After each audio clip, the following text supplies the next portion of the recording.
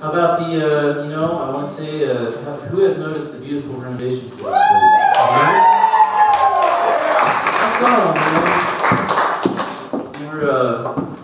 You know, you ever, they call it deja vu when you know, feel like you've been somewhere before, you know, and like it happens again.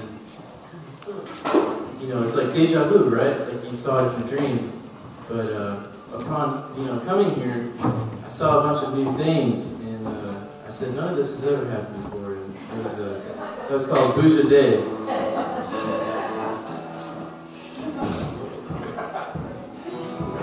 Alright, so my last record that I did, last year when everyone in the whole world froze, it was like a big spinning sphere, froze for a little bit.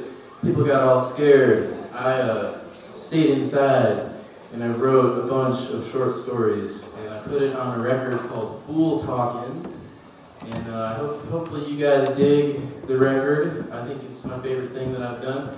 It's on the table out there, and so I tweaked one, and we're going to play it with the band tonight. It's called Shooting Crows. Get your FM radio dial out and put it on something electric. So.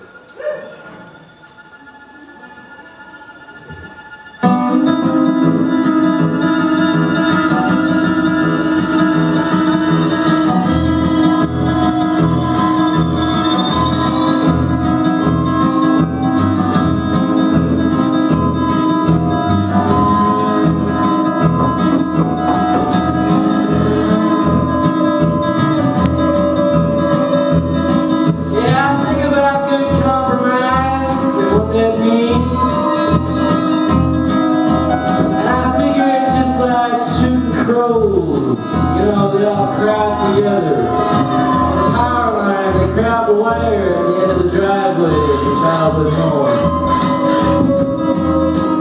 And you're a 10-year-old kid with your little brother's BB gun. It's a desire of shame. And if you kill it, you have to eat it. It's in your head. If you kill it, you have to eat it. Focus your eye right on the biggest crow there on the wire, his throat calling like hell, like silverware. If you kill it, you have to eat it, it's in your head. If you kill it, you have to eat it. So you raise up your little gun, you focus your eye down the straight line of the crow, and you fire. And the crow folds and falls. I said,